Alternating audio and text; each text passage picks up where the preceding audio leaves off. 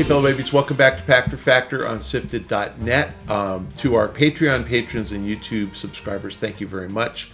That is keeping Shane in enough cash to produce this show. None of it's going to me, so don't feel bad. You are supporting the site so that Shane can produce all sorts of content, and we do appreciate it. If you have done those two things or not, still remember to link your Twitch Prime account to your Amazon Prime account. Amazon will pay us if you do that. Remember, you've got to re-up that every month or so. So if you're watching this and haven't done it in a while, please re-up that link, Twitch to Amazon Prime. This episode of Pachter Factor is brought to you by DeShazer Ryan Realty. Right now, Doug DeShazer has beautiful lots available adjacent to Kookanusa Lake in northwest Montana. Pull up your RV and access the hookups, or build your own construction. Either way, you have access to world-class fishing, hunting, boating, swimming, biking, hiking, and the internet.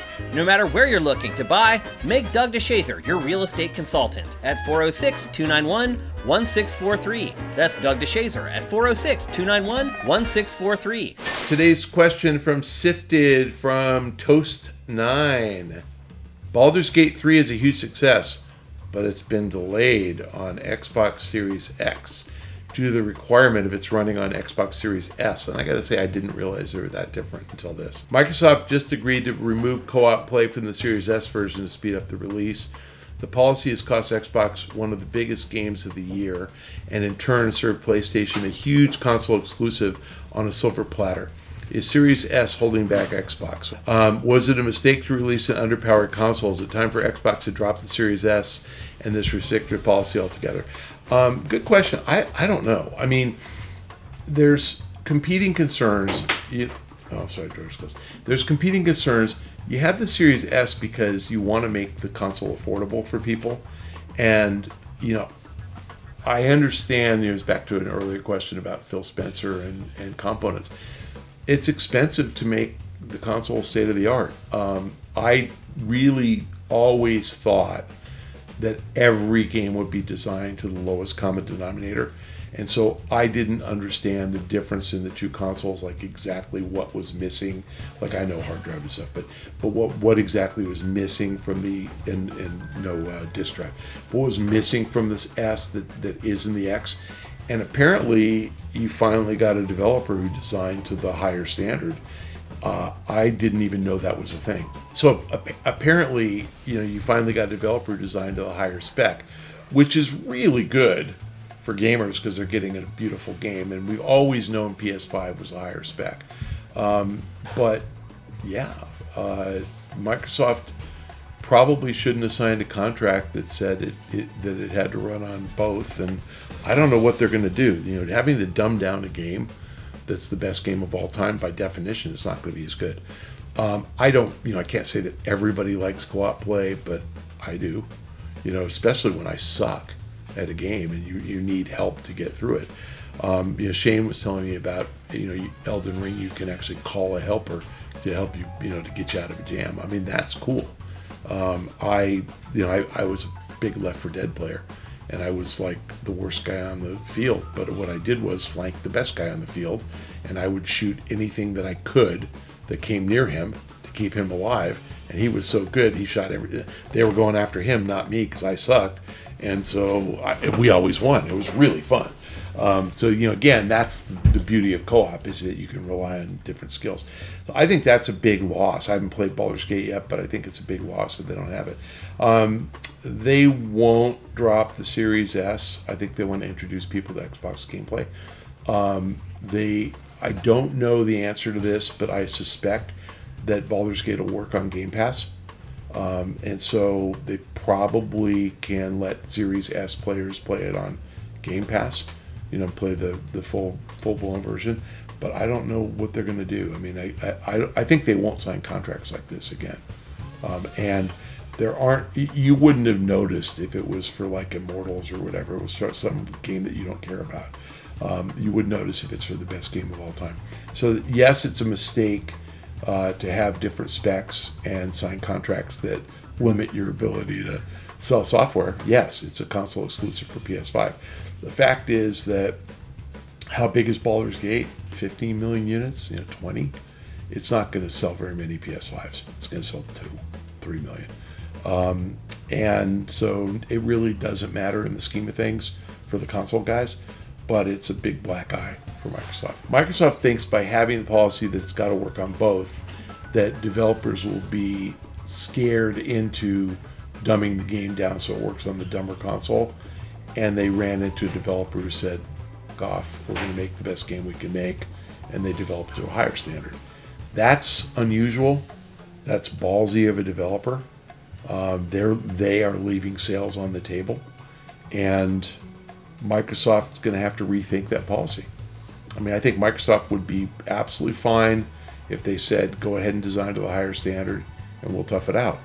And what Microsoft probably should do is give people a credit and let them trade in their S for an X and give them some kind of a modest, cost to upgrade. But they blew it. They blew it out of a desire to make the console more affordable. And again, people didn't have $500 laying around. $500 is a lot of money for a console.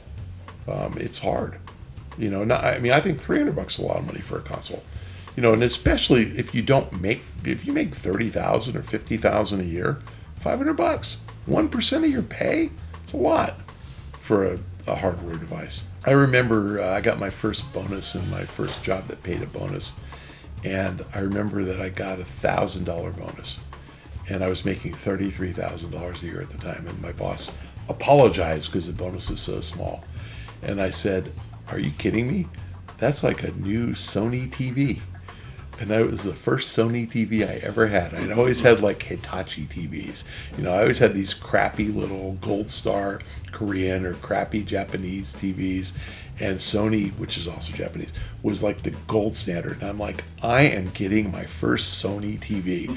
And I remember because my after-tax amount was like $750 and my Sony TV was like $789, and I was just like, this is so cool, I got a Sony TV. So I've always thought about, $1,000 buys you a brand new bitchin' TV. And so to make, to spend $500 on a console, God, you got to earn like near $1,000 after taxes. It's a lot. So I get it. Microsoft is trying to, again, the Series S isn't that much more affordable, but it's more affordable. So it's not half price, but it should be. If this is the impact, they should cut the price of the S to half price, and sell more and tell people you're not going to get every game, but still be good. Yeah, I mean, Microsoft's long-term vision is that consoles are going away, and their long-term vision is they want you to identify with the Xbox brand, sign up for Xbox Game Pass, and play all your games, whether you do it on your Xbox or your TV or PC, but play all your games on Game Pass. And, they went from selling Office, Microsoft Office and Windows, from, used to be about $400 every time you bought a PC, to charging for Office 365 $100 a year. Well, 100 is better than 400. Now, 100 a year, if you got a new PC every 5 years or longer, you would do the $400 per PC. If you got a new PC every 3 years, which is what most people were doing, then the $100 a year was a much better deal. So they convinced a whole lot of us who got a new PC every 3 years to pay $100 a year. Now, PCs don't get that much better. And I'm not talking about gaming PCs. I'm talking about work PCs. You can easily have a PC for 4 or 5 years. I just got a new work PC in 2023, and my old work PC was 2019. Exactly 4 years. So Microsoft's dead even. My home PC, 5 years old. And I need to upgrade it, but I hardly ever use it. But if I ever decide I'm going to play a game on it, I'm buying a new one. But Microsoft's getting $100 a year in perpetuity. And what they correctly assessed was the proliferation of PCs.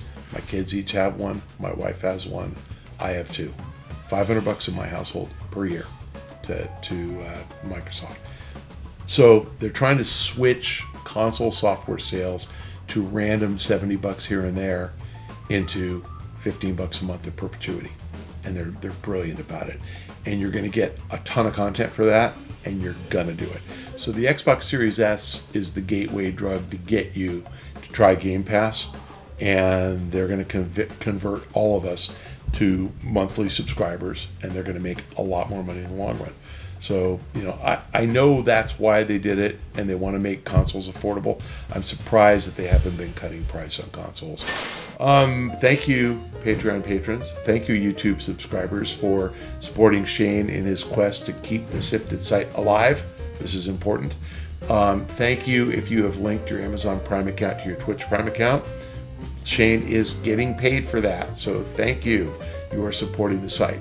If you are watching this a week late, that's because you didn't do any of those things. You can still link your Twitch Prime account to your Amazon Prime account. But you're required to follow me on the site formerly known as Twitter, at Michael Pachter.